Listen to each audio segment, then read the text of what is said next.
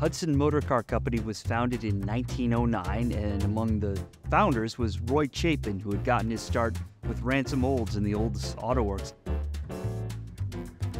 Over the years, Hudson developed some pretty important models, including the Essex in the early 1920s, which is generally considered the first affordable closed car and kind of shifted American car buyers from open touring cars to enclosed vehicles.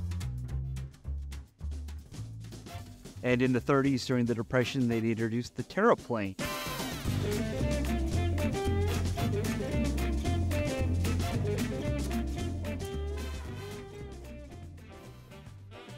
The Hudson Hornet was a fabulous car, pun intended, of the early 1950s.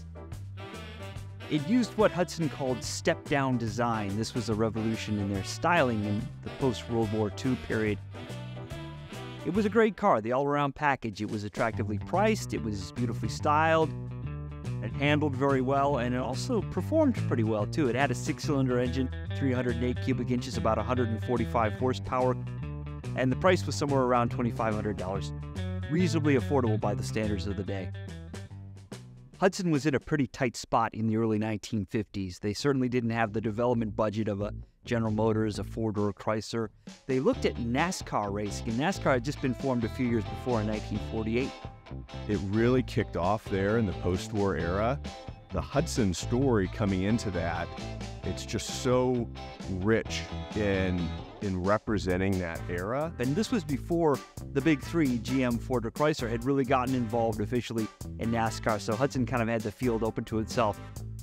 This underdog who's just fighting to stay alive, they recognized that there was a real potential, this win on Sunday, sell on Monday, and no one else was in the game yet. They were able to have this massive competitive advantage. The Hudson Hornets absolutely dominated NASCAR racing, starting in 51, but especially the 52, 53, 54 seasons. In fact, I think the overall record for Hudson Hornets had them entering 108 different NASCAR Grand National events, and of those 108 events, they won 66 of them. It's this perfect combination of things that could have only happened in that era. You have the post-war car boom. You have NASCAR and stock car racing really taking off. They're off. A slip now among the leaders might pile up the entire field. And this car comes along and it's, wasn't built by Hudson to be a race car.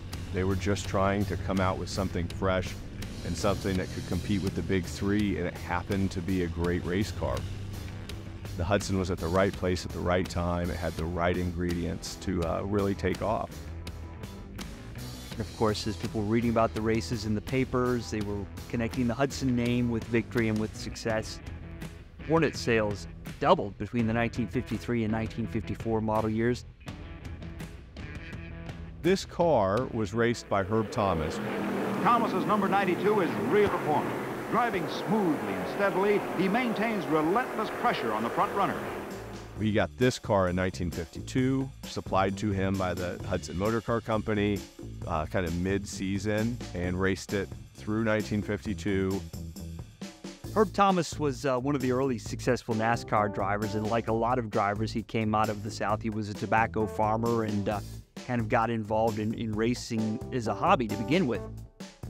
Herb Thomas was kind of a self-taught driver, and he was really, really just like a natural talent.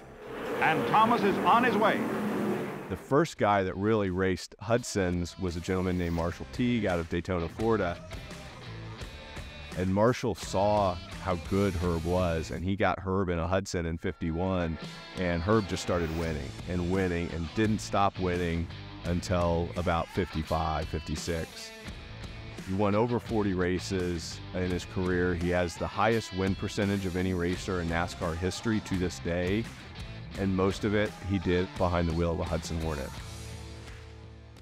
We really don't know if there are any other Hudson Hornet race cars out there. The fact that it survives at all is remarkable. Some of the earliest stock cars, they would literally be drawn from a dealer's stock. They'd race a few times and then get sold at a dealership. Other cars, of course, just got wrecked or their history was lost over the years. The fact that we can trace this one as a real NASCAR-used Hudson Hornet, and to our knowledge, it's the only surviving Hudson Hornet from that era. It's just really remarkable.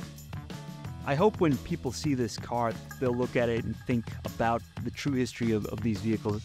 It means so much more, you know, to understand our past, to see these artifacts that are part of what has built the cultural fabric of this country, and everybody can connect with a great story.